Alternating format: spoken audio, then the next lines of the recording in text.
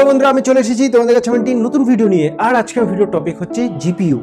তো এই জিপিইউ জিনিসটি কি, এটিকে কেন দেওয়া হয়, এটি কিভাবে কাজ করে, আর তোমরা ভিডিও শুরুতে দেখলে যে বিটিটি স্পেশাল উইক, তো কেন স্পেশাল উইক এসব নিয়ে আগে বলবো আমার এই ভিডিওতে। তো সঙ্গে থাকো, টাইম ওয়েস্ট না করে শুরু করে দেখো। নমস্কার বন্ধুরা, আমি দেব আর তোমরা দেখছো বং take Tux. So let's start.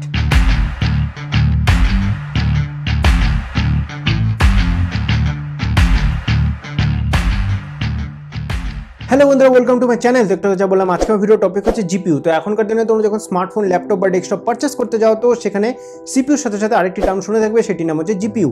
তো জিপিইউর ফুল ফর্ম হচ্ছে গ্রাফিক্স প্রসেসিং ইউনিট, অর্থাৎ এটি একটি এমন একটি ইউনিট যেটির মাধ্যমে তোমাদের ল্যাপটপ, ডেস্কটপ বা স্মার্টফোনের মধ্যে যে গ্রাফিক্স রিকোয়ারমেন্ট রয়েছে সেগুলোকে প্রসেস করতে পারবে।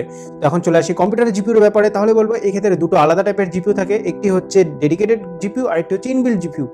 ইনবিল্টের ক্ষেত্রে যদি আসি তাহলে বলবো তোমাদের ল্যাপটপ বা ডেস্কটপে যে সিপিইউ থাকে, সেটি এমডির হোক বা ইন্টেলের হোক, তো এই সিপিইউ ইউনিটের সাথে জিপিইউ ইউনিট দেওয়া হয়, কিন্তু তার পাওয়ার খুব একটা বেশি হয় না, নর্মাল হয়। কারণ এর মাধ্যমে তোমরা যে ল্যাপটপ বা ডেস্কটপে যে নর্মাল কাজগুলো খুব ভালোভাবে করতে পারবে, কিন্তু তোমাদের যখন ইচ্ছা হবে যে কোনো একটি গেম খেলবে যেটি হবে অনেক হায়ার গ্রাফিক্সের, বা কোনো ভিডিও এডিট করবে যেটি অনেক হাই রেজলিউশনের হবে, যেমন 6K 8K, তো তখন এইসব কাজের জন্য সেই নর্মাল জিপিইউ দিয়ে হবে না। এই ক্ষেত্রে তখন তোমরা আলাদা করে জিপিইউ লাগাও। তো এই আলাদা করে যে জিপিইউ লাগাচ্ছ, তো সেটিকে বলা হয় ডেডিকেটেড জিপিইউ বা ডেডিকেটেড গ্রাফিক্স কার্ড। হয়তো তোমরা শুনে থাকবে, কেউ বলবে আমার ল্যাপটপ বা ডেস্কটপে ডেডিকেটেড DDR2 গ্রাফিক্স কার্ড লাগানো, DDR5 লাগানো, তো এগুলো হচ্ছে ডেডিকেটেড গ্রাফিক্স কার্ড। তো এই ছিল কম্পিউটারের জিপিইউর ব্যাপারে। আর এখন যদি বলি স্মার্টফোনের জিপিইউর ব্যাপারে, তাহলে বলবো এই জিপিইউ থাকে একটি চিপের মধ্যে। তো সেই চিপটিকে বলা হয় এসওসি, অর্থাৎ সিস্টেম অন চিপ। তো এই চিপের মধ্যে GPU, CPU, wifi module, wifi antenna, signal processing unit, তারপর মোবাইলের নর্মাল অ্যান্টেনা, এগুলো সব একটি চিপের মধ্যে থাকে। আর এদের যে খুব কাছাকাছিভাবে রাখা হয়, তাহলে এদের যে কমিউনিকেশন সেটা খুব ফাস্ট হয়, আর তোমাদের যে রেজাল্ট বা আউটপুট সেটা খুবই ভালো দেখতে পাওয়া যায়। তো এই ছিল কম্পিউটার স্মার্টফোনের জিপিইউর ব্যাপারে। আর এখন আমি তোমাদেরকে বলবো এই জিপিইউটি কেন দেওয়া হয়। তো ধরো তোমাদের যে স্মার্টফোন, ল্যাপটপ, ডেস্কটপ এসবে যেগুলো প্রসেস হয়, নর্মাল প্রসেস, যেগুলো নর্মাল কাজ হয়, সেগুলো তো সিপিইউ করছে। কিন্তু তোমাদের স্ক্রিনে যত রকম প্রসেস হচ্ছে, ধরো যত রকম অ্যানিমেশন হচ্ছে, ধরো তোমরা যখন কোনো নোটিফিকেশন বার অন করছো সোয়াইপ করে, তো নোটিফিকেশন বারটি আসছে, বা তোমরা যখন কোনো অ্যাপ খুলছো, তো অ্যাপে ট্যাপ করার পরে ফট করে চলে আসছে, সেই ধরো ফেসবুক খুলছো, তো ফেসবুকে ট্যাপ করলে তো হোম পেজটি চলে আসলো। এই যে এই পরপর যে প্রসেসগুলো হচ্ছে, এগুলোকে কন্ট্রোল করা হয় জিপিইউ দ্বারা। তো অ্যানিমেশন ছাড়া তোমরা ধরো কোনো মুভি দেখছো বা কোনো ভিডিও দেখছো, তো এই ক্ষেত্রে যে ভিডিওর প্লেব্যাক, বা ধরো তোমরা যখন প্লে, পজ বাটন বা নেক্সট ফরওয়ার্ড বাটন যখন ট্যাপ করছো, তো এইগুলো যে প্রসেস হচ্ছে এই জিনিসগুলো জিপিইউ করে। বা ধরো তোমরা যখন গেম খেলছো, কেউ ফায়ার করছে বা রেসিং হচ্ছে, তো কখন কোথায় কোন গাড়ির পাশ দিয়ে যাবে, গাড়িটা যে যাচ্ছে সেটির আশেপাশে যে গাছ পাথর যে দেখাচ্ছে, এগুলো সব জিপিইউ করে। তো যে বললাম জিপিইউকে কেন দেওয়া হয়, এটি কি কাজ করে, তো এই ল্যাপটপ হোক বা ডেস্কটপ হোক বা স্মার্টফোন হোক না কেন, সব ক্ষেত্রে জিপিইউ ঠিক একইভাবে কাজ করে।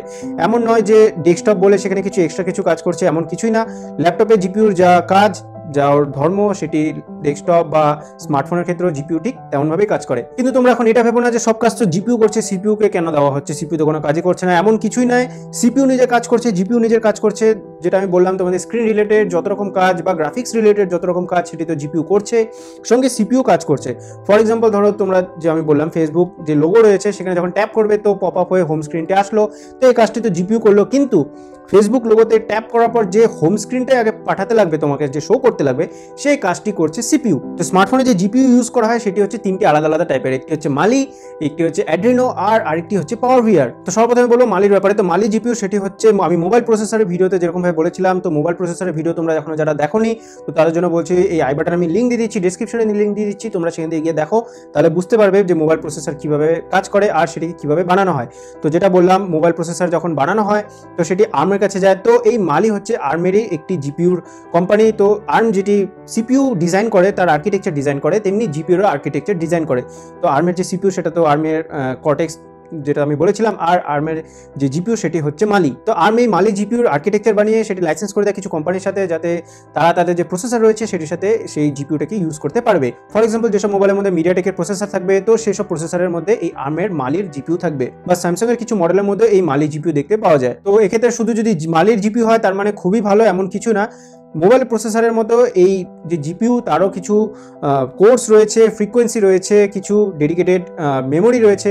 এই তিনটা জিনিস দেখে বোঝা যায় যে জিপিইউটি কতটা ভালো। এমন নয় যে মালি জিপিইউ মানে খুবই ভালো, প্রত্যেকটা মালি জিপিইউর আলাদা আলাদা রিকোয়ারমেন্ট হয়। কোনোটির দাম বেশি তো সেটির রিকোয়ারমেন্ট একটু, সেটার স্পেসিফিকেশন আলাদা হবে, যেটির দাম বেশি সেটিরও স্পেসিফিকেশন কিছুটা আলাদা হবে। তো তারপর চলে আসে পাওয়ার ভিআর জিপিইউর ক্ষেত্রে। তো পাওয়ার ভিআর এমন একটি কোম্পানি যে জিপিইউর আর্কিটেকচার বানিয়ে সেটিকে লাইসেন্স করে দেয় কিছু কোম্পানির কাছে, যে তারা তাদের প্রসেসরের সাথে ইউজ করতে পারবে। তো অ্যাপেলের যে প্রথমে জিপিইউ এসেছিল তো সেটি পাওয়ার ভিআরই ছিল, কিন্তু অ্যাপেল এখন আর পাওয়ার ভিআরের সাথে কোনো লিঙ্ক নেই, তারা নিজেরা জিপিইউ বানাচ্ছে তাদের মোবাইলে। আইফোন 7 প্লাস পর্যন্ত যে জিপিইউ ছিল সেটি ছিল পাওয়ার ভিআরের, কিন্তু 7 প্লাসের পর থেকে মানে 8 প্লাস থেকে বা 10 থেকে যত রকম মডেল আসছে আইফোনের, সেখানে হচ্ছে তাদের অ্যাপেলের নিজেদের জিপিইউ রয়েছে। তো যা বললাম পাওয়ার ভিআর আগে অ্যাপেলের সাথে ছিল, এখন স্যামসাং এর কিছু মডেলের সাথেও পাওয়ার ভিআর কাজ করছে। স্যামসাং এর কিছু মডেলে এই পাওয়ার ভিআরের জিপিইউ দেখতে পাওয়া যায়, আর এসব ছাড়াও আরো কিছু মডেল রয়েছে যেটার সাথেও এই পাওয়ার ভিআর কাজ করছে। তারপর চলে আসে অ্যাড্রিনোর ক্ষেত্রে। তো অ্যাড্রিনো হচ্ছে কোয়ালকম স্ন্যাপড্রাগনের নিজেদের তৈরি, যেমন অ্যাপেলের জিপিইউ অ্যাপেলের নিজেদের, তেমনি কোয়ালকম স্ন্যাপড্রাগনের হচ্ছে অ্যাড্রিনো। তো তারা এই জিপিইউর আর্কিটেকচার নিজেরা বানায় আর নিজেদের প্রসেসরে এই জিপিইউ ইউজ করে। তো যেটা আমি বললাম যে এই যে কোম্পানিগুলো, যে এরা জিপিইউ বানায় না, এরা অ্যাকচুয়ালি আর্কিটেকচার বানায়, এরা ডিজাইন বানায়। ডিজাইন বানিয়ে যখন কোনো কোম্পানি কিনতে চায় তখন তারা সেই ডিজাইনটি দিয়ে দেয়, তারপর সেই কোম্পানি ডিজাইনটি কিনে তাদের নিজেদের মতো করে সেটি তাদের যে প্রসেসর রয়েছে বা সিপিইউ রয়েছে সেটির সাথে অ্যাটাচ করে সেই জিপিইউটিকে বানায়। তারা শুধু সেই আর্কিটেকচার কিনে আর সেটা দেখে দেখে জাস্ট সার্কিটগুলোকে জয়েন করে বানায়। তো এই ছিল আলাদা আলাদা টাইপের জিপিইউর ব্যাপারে। আর এখন আমি তোমাদের বলবো যে জিপিইউর পারফরমেন্স সেটি প্রত্যেক বাড়ি সেম হবে এমন কোনো কথা নয়, প্রত্যেক বাড়ি ভালো হবে এমন কোনো কথা নেই, কারণ কোনো মোবাইলের প্রসেসরের মধ্যে যে সিপিইউ আর জিপিইউ দুটোর পাওয়ার যে সেম হবে এমনও কোনো কথা নেই। ফর এক্সাম্পল ধরলাম মিডিয়াটেক এমন একটি মোবাইল লঞ্চ করছে যার প্রাইস মিড রেঞ্জের মধ্যে, যেটি 25 to 30 মধ্যে, আর কোয়ালকম স্ন্যাপড্রাগনও একটি মোবাইল লঞ্চ করতে চলেছে যেটির মধ্যে সেম প্রসেসর থাকবে, তাদের নিজেদের যেটা আমি বললাম কোয়ালকমের নিজেদের জিপিইউ বানায় যেটি হচ্ছে অ্যাড্রিনো, আর মিডিয়াটেক হচ্ছে মালি। তো দুটোর মধ্যে আলাদা আলাদা প্রসেসর, আলাদা আলাদা জিপিইউ, কিন্তু এদের প্রাইস সেম। তো এক্ষেত্রে কি হয়, মিডিয়াটেক কি করে তাদের যে জিপিইউর পাওয়ারটা কোনো কোনো মোবাইলের ক্ষেত্রে বাড়িয়ে দেয়। তো এক্ষেত্রে কি হয়, প্রাইস সেম কিন্তু মিডিয়াটেকের যে মোবাইলটি রয়েছে সেটার মধ্যে গেম খেলে ইউজাররা বেশি ভালো পাবে, মজা পাবে, কারণ তার গ্রাফিক্স খুবই ভালো। কিন্তু সেম প্রাইসের কোনো ফোন যেটির মধ্যে স্ন্যাপড্রাগনের প্রসেসর রয়েছে আর তাদের জিপি রয়েছে, তো এক্ষেত্রে তারা খেলে মজা পাবে না, তখন সেই মোবাইলটি ডাউন হয়ে যাবে। তো এইভাবেই মার্কেটিং করে। আর যেটা বললাম অ্যাপেলের ক্ষেত্রে, অ্যাপেলের যে নিজের জিপিইউ সে নিজের সিপিইউর সাথে এমনভাবে মার্জিন করে দেয় তাহলে তোমরা যখন আইফোনে গেম খেলো তো তার যে গ্রাফিক্স সেটি খুবই ভালো থাকে। তো আমি তোমাদেরকে যা বললাম জিপিইউ তোমাদেরকে অ্যানিমেশন করে দেখায় বা গ্রাফিক্স প্রসেস করে দেখায়, তো এক্ষেত্রে জিপিইউর কিছু আলাদা আলাদা ভাগ রয়েছে, যেমন হচ্ছে 720p জিপিইউ হয়, 1080p জিপিইউ হয় বা 4K জিপিইউ হয়। তো ধরো তোমাদের ফোনের মধ্যে 720p জিপিইউ রয়েছে, তো এক্ষেত্রে তোমরা যদি কোনো গেম খেলো কিন্তু তার রেজুলেশন বা তার যে গ্রাফিক্স সেটি যদি 1080p করে দাও তাহলে সেক্ষেত্রে অনেক প্রবলেম দেখতে পাওয়া যাবে। ফর এক্সাম্পল ধরো তোমরা কেউ একটু নর্মাল অ্যান্ড্রয়েড ফোন ইউজ করছো, মিড রেঞ্জের অ্যান্ড্রয়েড ফোন, আর তার মধ্যে যদি 720p জিপিইউ লাগানো থাকে, তো এই ক্ষেত্রে তোমরা যদি পাবজি খেলো ফুল এইচডি ভার্সনে তো সেটা চলবেই না কোনো রকম ভাবে, সেটা ভালো করে তোমরা জানো।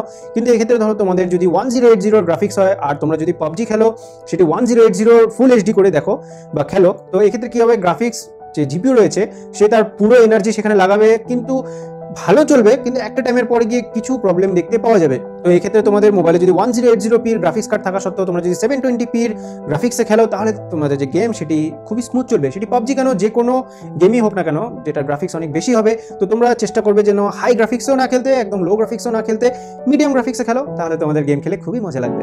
তো বন্ধুরা আজকে ভিডিও থেকে আশা করি তোমরা এখন জেনে গিয়েছো যে তোমাদের স্মার্টফোনে, ল্যাপটপ বা ডেস্কটপে যে জিপিইউটি দেওয়া হয় সেটিকে কেন দেওয়া হয় আর সেটি কিভাবে কাজ করে। তো ভিডিও শুরুতে তোমাদেরকে বলেছিলাম যে এটি হচ্ছে বিটিটির স্পেশাল উইক। সেটি কেন বলবো, কারণ হচ্ছে এই উইকে তোমাদের জন্য রয়েছে অনেক ভিডিওস বিটিটির তরফ থেকে। ফার্স্ট ভিডিও তো আজকে তোমরা দেখে নিলে, এটি হচ্ছে টিকটক্স, তারপরে তোমাদের জন্য রয়েছে একটি স্পেশাল সারপ্রাইজ ভিডিও, তারপরে রয়েছে একটি আনবক্সিং এর ভিডিও, আর তারপর বিটিটি শর্টস তো রয়েছেই। অর্থাৎ এই সপ্তাহে তোমাদের জন্য রয়েছে বিটিটির তরফ থেকে অনেক ভিডিওস।